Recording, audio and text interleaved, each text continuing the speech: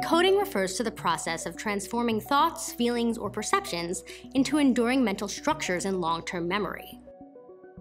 Long-term memory is divided into two broad subtypes: explicit memory and implicit memory.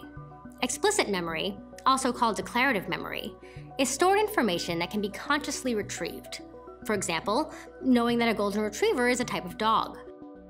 This type of explicit memory for facts is called semantic memory, in which a network of associated concepts makes up a person's knowledge of the world.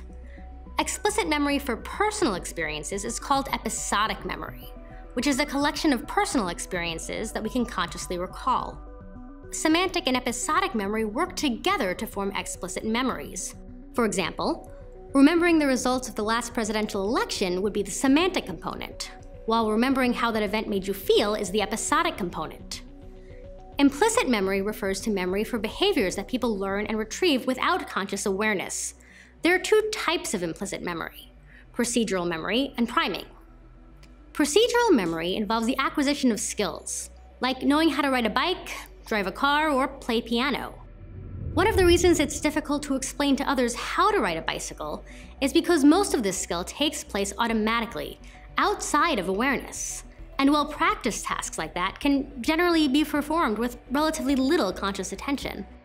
Priming refers to the non-conscious memory effect, in which exposure to a cue influences the activation or recall of words, objects, or ideas.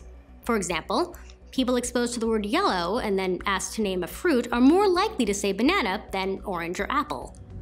This occurs because the word yellow activates the memory of words and objects associated with that color. Creating explicit memories, those stored facts and experiences, typically requires effortful processing strategies. One strategy is maintenance rehearsal, the process of keeping information active in short-term memory through mental repetition. For example, remembering a 7-digit phone number for a few seconds by repeating it. Elaborative rehearsal, sometimes called semantic encoding, is the process of actively enhancing stored information with related information. For example, when people are asked to pay attention to word meanings, they typically memorize words more easily than when asked to pay attention to the letters of the words. Chunking involves combining small pieces of information to form larger units. For example, it's difficult to simply memorize the correct order of operations for solving equations: parentheses, exponents, multiplication, division, addition, subtraction. It's easier to remember the first letter of each operation when it's converted into a simple sentence, like "Please excuse my dear Aunt Sally," or "Purple elephants may destroy a school." In this way, chunking is also a mnemonic, techniques that enhance learning and retrieval. But what if you need to remember a semester's worth of material, and not just a few facts? Distributed practice involves learning sessions spread out over time, usually with significant breaks between sessions, like spreading studying over the course of a semester. Massed practice involves continuous learning sessions with no rest breaks, like cramming for an exam.